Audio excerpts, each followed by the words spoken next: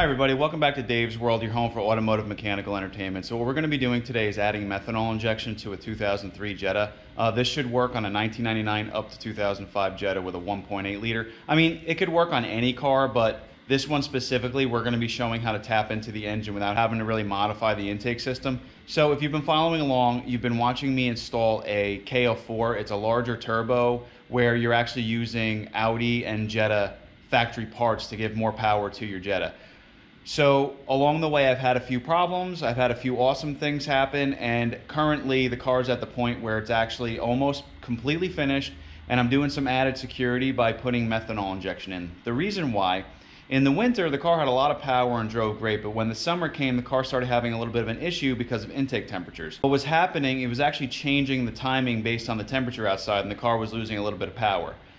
I have this happen on a couple of my cars. It's because sometimes your intake temperatures can get up to maybe 200 degrees and it backs down the timing or advances the timing to compensate. What I wanted to do is, since I'll be giving the car back, I wanted to add a little bit of security, and I want to put a system in the car that's going to consistently drop the temperatures. You should actually only be seeing 2-digit temperatures whenever the methanol injection kicks in. What do I mean by that? If it's 100 degrees outside and you kick in the methanol, it potentially will drop down to 50 degrees. And if it's really cold outside and the methanol kicks in, you could potentially have almost 20-degree intake temperatures. The colder the intake charge, the more the horsepower you get out of the car. So I'm going to be showing you guys how to install a 50-50 water system and also show you how to get it up to an 80-20 methanol injection system. I don't like to use 100% methanol because you have to actually change all your lines over to stainless and change a lot of the things, including the pump over to more of a stainless system with stainless bushings. At least with this way, you get to use a cheaper system and get a little bit of a boost out of your methanol system. So first things first, let's go to the car and I'll show you the type of kit we bought. Okay, so this is the Snow Performance Kit.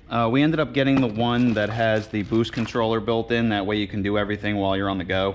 Luckily, this car does have a boost gauge, so we're just going to remove the existing boost gauge and install this one. This will read the boost level and also power the methanol system. This is the injection pump. We're going to have to find a place to put this injection pump on the frame somewhere. This is the reservoir tank for the methanol.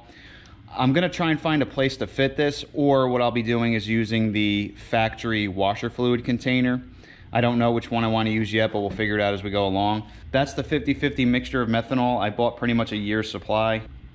And this is a throttle plate that actually puts the injector for this system right after the throttle body. The reason I bought this is because a lot of people who run methanol before the throttle body, specifically on Jettas, actually have problems with the throttle body getting stuck because of the methanol. I wanted to be after the throttle body, so that's why we ended up buying that as well. So let's do this. Let's pop the hood and see what kind of space we have under the hood. Okay, here we are under the hood of the Jetta. This is where this adapter goes. It literally puts a methanol injector right behind the throttle body. I don't know if it has to go this way or upward, but this is one project. And then this is the tank I want to use. I don't know if I want to run this tank or if I want to run the washer fluid. Luckily in this kit, the controller we have actually has a low fluid switch, so when this runs low, the gauge will actually tell you need fluid. So if it didn't have that, I would have focused on the washer fluid container. But at least this way, what I can do is use the parts that came in the kit. I just don't know where this would fit.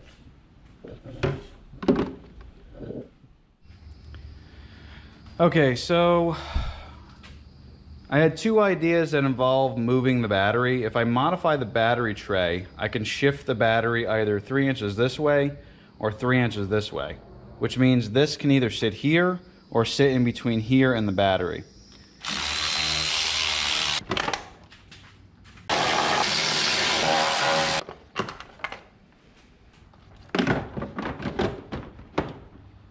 There's definitely room for the tank next to the fender, and there is room for the battery if I just go right there. And if I modify the battery tray, I'll be able to fit everything. It's actually the next day. I ended up getting sidetracked because my new quarter panel showed up for the Corvette wide body. What that allowed me to do was actually think about how I wanted to make this work. What I want to do is modify this existing battery tray. I'm going to cut basically right here, and then I want to cut this right there.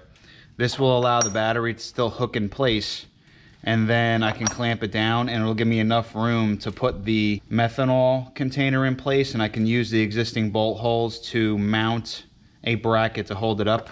The other thing I might be doing is I might actually build some sort of support on this part, just in case the weight of the battery makes this tip a little bit. I'll have a way to support it. So first things first, I want to basically just cut here, and I want to cut about there. So let's get set up for that.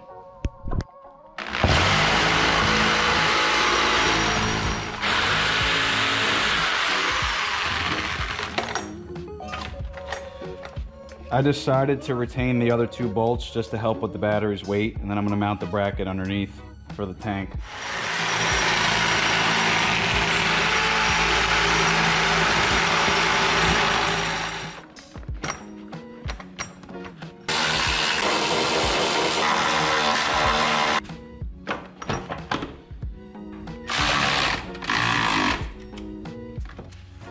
Actually, that's supporting the battery pretty good. Let me show you guys real quick. So we're basically mounting the battery halfway onto the tray. So now we have room for the tank. Let's test fit the tank real quick. So yeah, so now all I need to do is build some brackets to mount the tank in a permanent spot, and then I can feed the lines from underneath.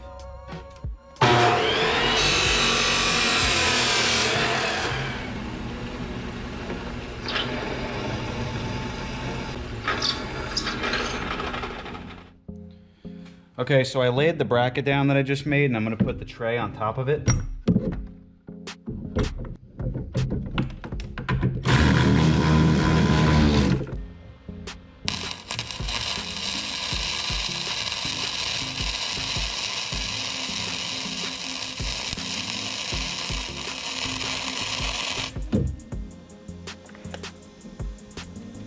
Okay. I don't think I accidentally welded it to the car, so we're in good shape. Okay, so I took the liberty of cutting and drilling out another bracket. What I want to do is have this one go across the back of the tank, and I need to figure out the tank's height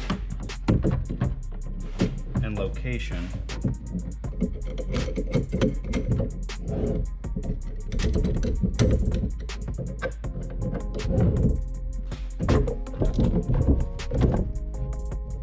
So the battery will pretty much sit there, and this will pretty much sit right there. It's almost perfect.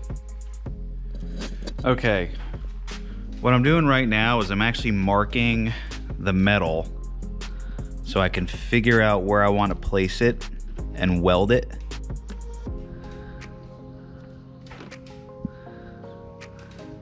So I'm leaving marks, so when I take the tank off, I can tack weld it in place without melting the tank.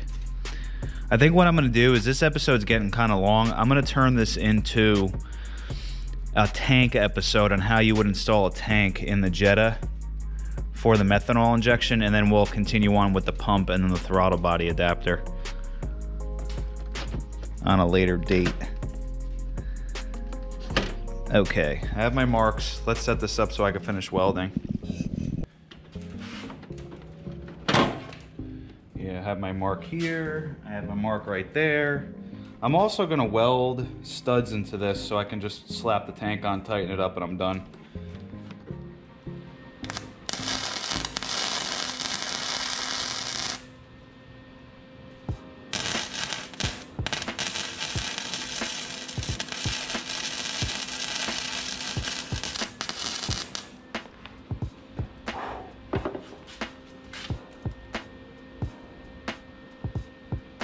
Okay.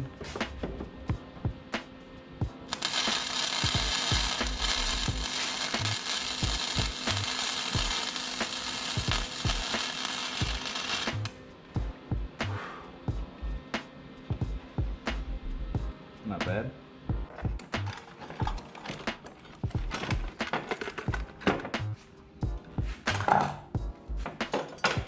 Ooh, that's hot. Okay, I have to re-weld the bottom of there. I want to weld the bottom of here, and then we'll clean this up and paint it.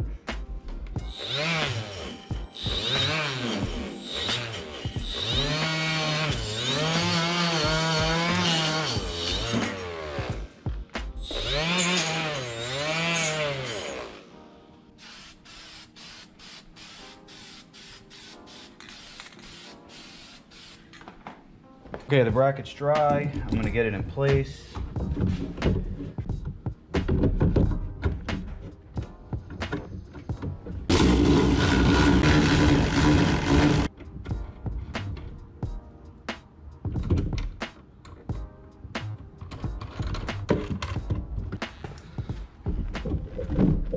Okay, so the bracket's built, the bracket's painted, the battery tray is modified, and the battery is installed. Let me show you guys up close how everything looks. So I think this is a pretty good spot. Maybe what I can do is, let's just see if we have a clearance issue. No, not at all. I can clearly see that the cap is nowhere near the hood when it closes, so we're good there. So our bracket puts the tank in a nice spot. It's far enough away from things that I don't think it's going to be an issue. The battery is in a nice spot now. It's actually still going to have a hole down when I permanently install everything. And then what I want to do is run the pump directly below this tank. And the good thing is I'm going to put the low level float either here or here, so the gauge inside the car will let us know when we're low on fluid. This is actually a pretty perfect setup, and I didn't have to modify the car too much, which makes me very happy. Okay, so if you guys have been watching my channel since day one, you know that I like to structure my videos a little bit shorter. I don't like putting out really long 30 to 45 minute videos showing everything I did. I'd rather do everything in shorter videos so you can pinpoint the stuff that you need to look at or the stuff you enjoyed watching along the way, because my channel is an entertainment channel when it comes to automotive stuff. So what I've been doing with this car is I'm trying to make things as idiot-proof as possible for someone driving the car. The reason being is, if it were my car, there could be something that's not quite right, and it's no big deal, because if I have a problem, I could just park the car, or if it gives me a headache while I'm driving, I could pull over, fix it, and go. But I'm giving this car back to my friend, and his wife is going to be driving it, which is why I'm doing things a certain way on the car. I wanted to be able to have a tank under the car that's separate from the washer fluid. I didn't want her to have to not be able to use the wipers during maybe a snowstorm. I also wanted a way for her to know that it's low on methanol, so luckily the gauge that we have will tell her, so I'm going to be installing the low level switch. I want to make the car easy for her to drive. There's a reason I put an air-fuel ratio gauge in the car. I could have put a turbo on the car and said, here's the car. She may have been driving along with a bad air-fuel ratio, which could potentially damage the engine, and I'm at least going to teach her what the numbers mean. So when she's driving, she has everything she needs to make sure that her custom-built car is not going to be a problem. That's why I did things a certain way. And I like to shorten the videos down, because even for the owners of the car, they can go check out stuff that I'm doing along the way, which is kind of fun for them. They're not actually building the car, but they get to watch the build on every little part that I'm doing. I'm glad everybody who's subscribed to my channel is enjoying the process as well. I appreciate each and every one of you. I love it when you guys comment and keep in touch with me. The support I have gotten since day one has been amazing, which is why I enjoy making these videos for everybody. Every one of you pump energy into me and make me want to continue on the build on this car. So thank you very much. I really appreciate it. And I'm hoping that you guys enjoyed the Dave's World YouTube channel. And I'm trying a lot of new things on the channel. Hopefully you guys are enjoying everything I'm doing, and have a very nice day.